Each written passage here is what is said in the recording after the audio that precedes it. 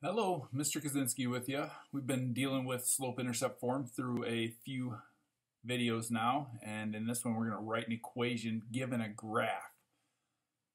Here we go. So slope-intercept form, reminder, is y equals mx plus b, where m, that number being multiplied by x, is our slope, or our constant rate of change. And the b value there is our y-intercept, the value of y when x is 0. So the first thing that we're always going to look for is the y-intercept, okay, which right there is 90. So b equals 90. And then the second thing we're going to look for is the slope. So what we want to do is find another point on the graph, like this one right here, and then measure what kind of change there is in the graph. In this case, it goes down 30. And goes right 10 to get to that point. So that is our slope. We use that ratio of negative 30 over 10, which obviously we want to simplify to negative 3. And then we can write our equation. Y equals, let's do a better equal sign there. Y equals negative 3 times x plus 90. So y equals mx plus b.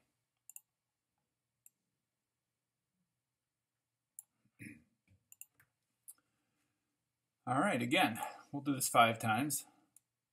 We got our y-intercept is 7. Then we have to identify the slope. So let's find another point on the line. I see this one right here. And then measure the change. The rise only goes up 1. Over the run, the horizontal change, it goes to the right 5. So our slope is 1/5. So our equation, y equals 1/5 x plus 7.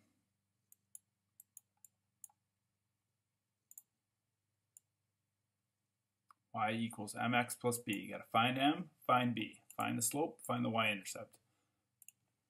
So in this case, we have a negative y-intercept, negative 5. To find our slope, well, I mean, it goes through a bunch of these points here, so you can choose any you want. So it goes down 1, 2, 3, 4, and to the right 4. All right, so our y-intercept was negative 5, and our slope is negative 4 over 4, which is just negative 1. So down 1, right 1, down 1, right 1. That's a ratio of negative 1. So our equation, y equals negative 1, which we're not going to write the whole negative 1. We'll just write opposite of x minus 5. And also, we're not going to do plus negative 5. We'll just write minus 5 for negative y-intercepts. Let's do 2 more, and I think you'll have it down. Y-intercept, negative 6. Slope, let's see, the next point I see that this line crosses is right there at 1, 1. So what's the change? Vertically, it goes from negative 6 to positive 1. That's an increase of 7. Horizontally, it goes from 0 to 1. That's a change of 1. So 7 over 1 is just 1. So our equation, y equals, well, we're not going to even put 1. 1 times x, we don't need to put the 1 in front. Oh wait, it's not 1, it's 7, I'm sorry. So we definitely need that. Not sure why I said that. All right, so 7 times x minus 6.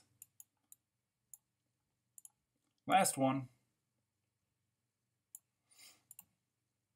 Y-intercept is negative 900.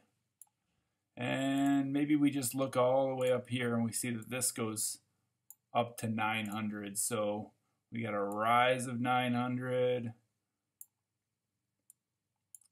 and a run of 900. So our slope is 900 divided by 900,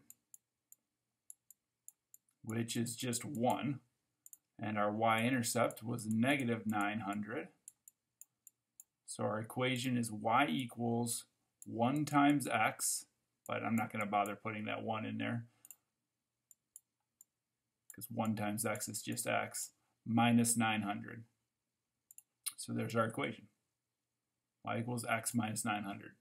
All right, so that's how you use slope-intercept form to write an equation given a graph. Good luck.